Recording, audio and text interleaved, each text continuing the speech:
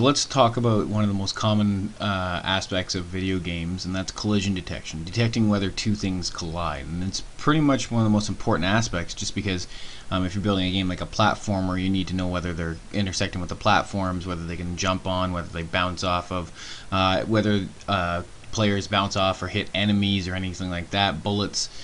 Anything in the world that is interactable needs to have some form of collision detection with it. Now, sometimes that might be basic collision detection, like whether you're clicking inside of an object or something like that. Or sometimes it might be much more complex, of whether two boxes are colliding or whatnot.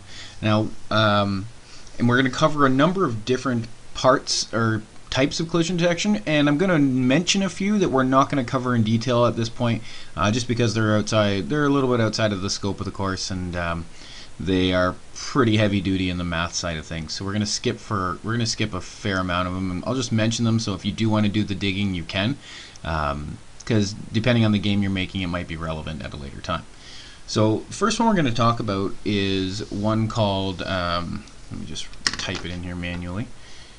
So the first one we're going to talk about is point to box collision detection.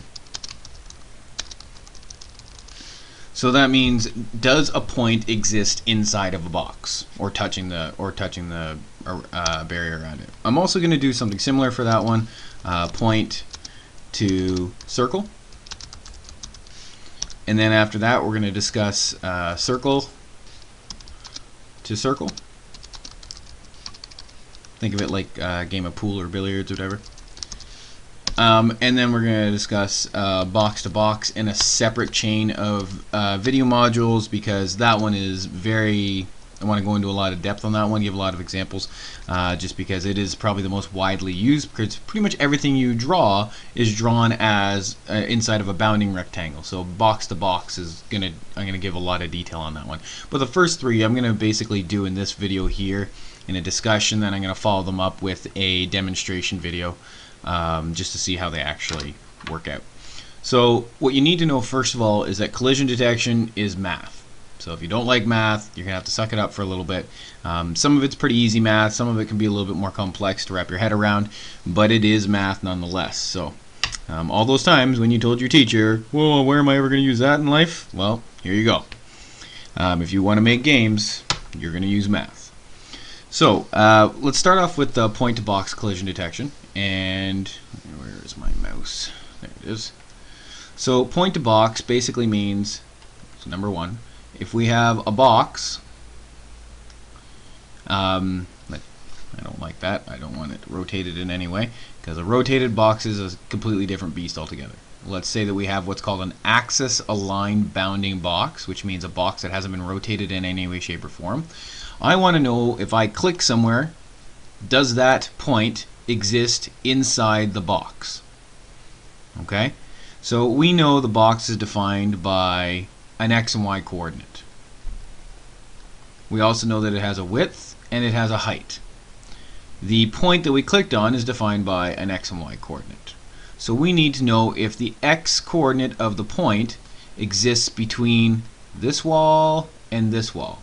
If that's true, we also need to know if the y coordinate of the point exists between the top wall and the bottom wall. If both of those things are true, you have a collision. So in basic pseudocode, you're going to say, let's assume that this is called like MX, let's say this is the mouse pointer and this is a rectangle. So I'm going to say something like this. Now this isn't exact code, you can't copy and paste this into your program. This is be something that you have to apply yourself, but basically speaking, it's going to go something like this.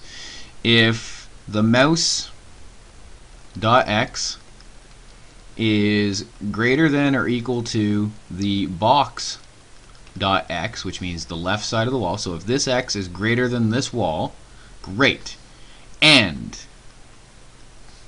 the mouse dot x is less than or equal to the box dot x plus the box dot width. So basically the box dot x is here. If we add on the width, we're on the right side of the box. Perfect. So if the mouse x is greater than the left side and less than the right side, You're inside the two left and right walls. Good. Now we have to duplicate exactly what we did right here, but for the y component. We got to make sure that it's between the top wall and the bottom wall. So if mouse,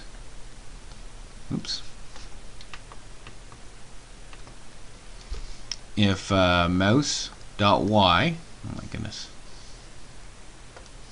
is greater than or equal to box dot y, and last but not least, my thumb keeps hitting my clicker on my pointer here, our mouse dot y is less than or equal to our box dot y plus box dot height.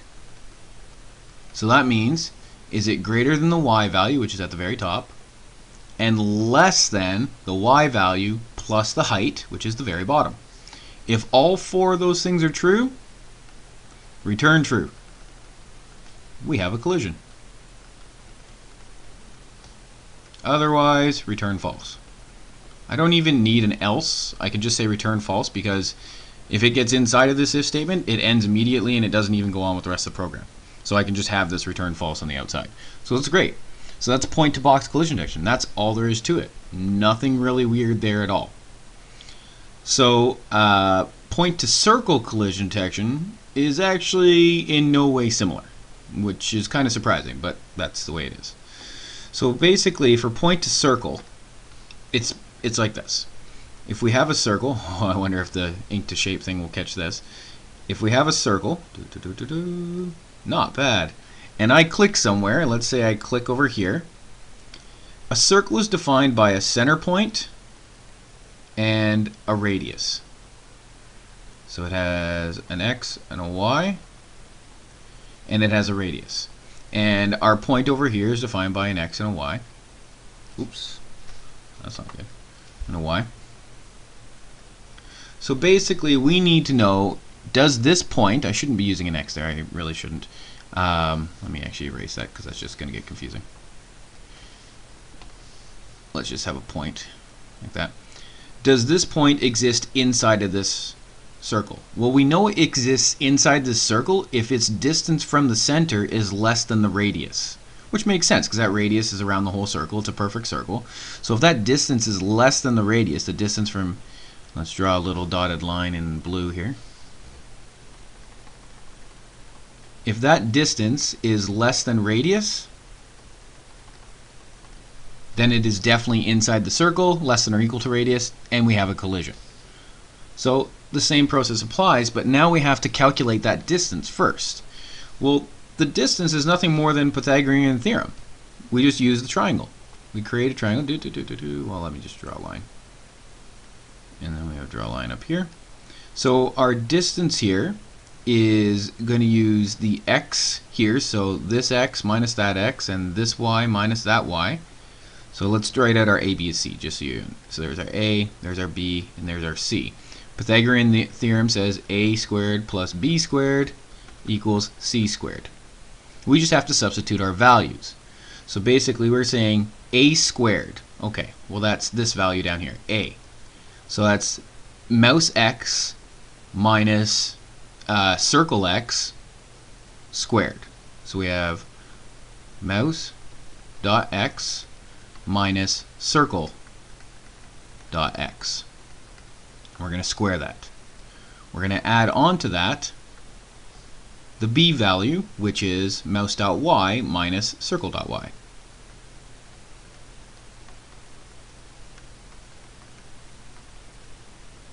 Oops.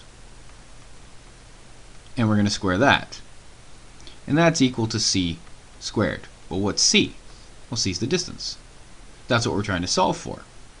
So we can rewrite that. I'm going to try and rewrite that whole thing here, and I'm going to put distance on the left-hand side. So our distance squared is this whole thing. But we don't want distance squared, we want distance. So to get rid of the square, we have to take the square root of both sides. So c squared, the square root of c squared is just c. So the square root of distance squared is just distance. But that means we have to take the square root of this piece too. So that's the whole thing is square root of this mess here. So we just have to rewrite this mouse dot x minus circle dot x squared plus mouse dot y minus circle dot y squared. So if the distance is less than or equal to the radius, we have a collision, so we return true.